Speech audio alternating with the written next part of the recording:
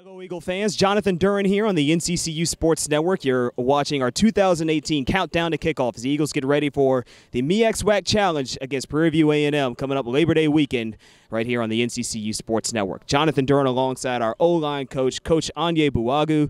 Coach, it's great to see you again. Last year for North Carolina Central had a younger offensive line, but they were able to get out there and able to pave the way for a good running attack and a good quarterback play. Yeah, that's how we're working on now, is just trying to build off what we started last year with those young guys, having a little bit more experience under their belt and looking to have a big year with those guys this year. All right, Coach, well, you've had the spring and the summer to see these guys. How's everything progressing here in the camp? It's going good.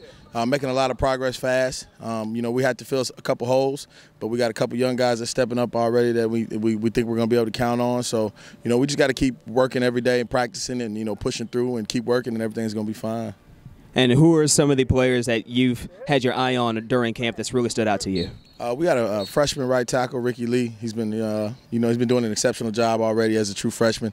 Think he's going to be a pretty special player coming up for us in the future. And Malik Reynolds, a big guy we got that's been doing well during camp, been moving his feet a lot better now, and all of a sudden, he's showing that somebody we'll probably be able to count on during the season as well.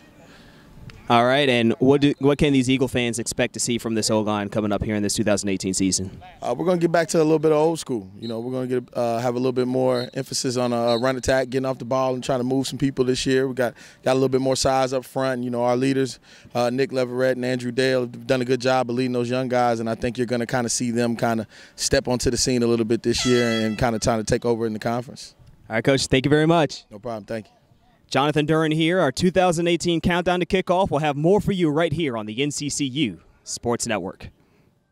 This has been an exclusive presentation of the NCCU Sports Network.